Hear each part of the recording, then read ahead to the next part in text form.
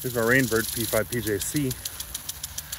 They got this brand new off of eBay. It came with, actually had that card and everything. I think it's the first time it's ever been used.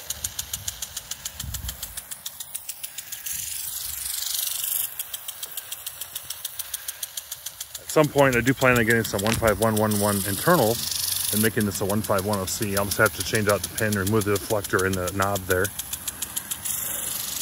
And I'll have a 1511C or 15105C. I know I can get a full complete 15111 internals and head, not just take the pin out or actually swap it.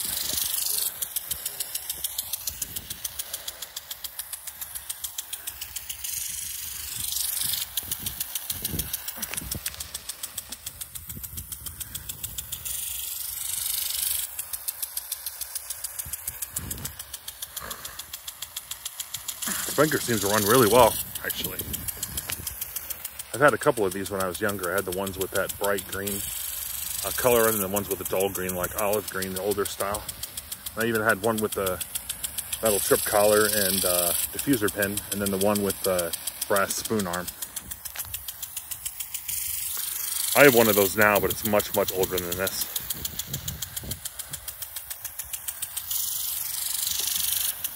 So,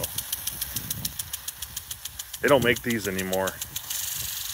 I'll tell you that. The only thing I've ever seen Rainbird make for hose end is the 25-PJ-C, the newer version of the brass impact that everybody knows of. They don't make any like this anymore.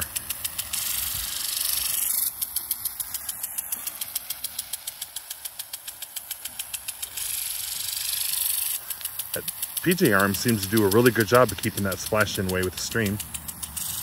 Like most cheap impacts you see nowadays will end up putting off to the side at an angle. Like even the zinc impacts that you see now do that. This one does a really good job keeping it straight.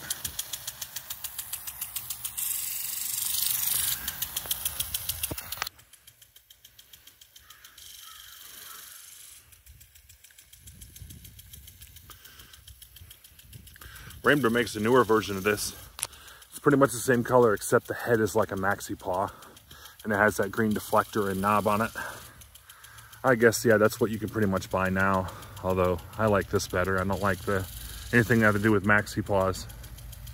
Not a fan of them. Even though I have one that's only been used once. I really don't like the maxi paws much. They're too cheap. I like the older style impacts like this or the brass. The brass are really my favorite. That's what I remember messing with when I was a kid.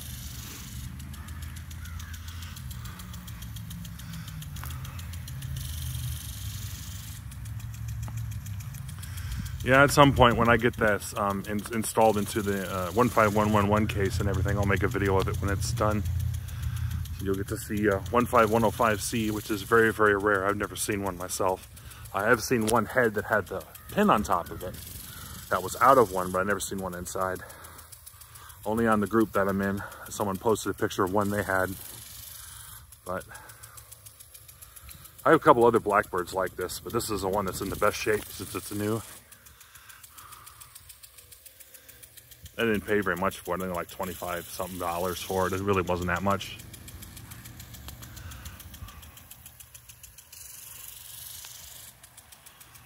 It's a good sprinkler to sit out in the middle of the yard and just let it go full force, you know, full circle and with no distance adjustment. Look at pretty much everything.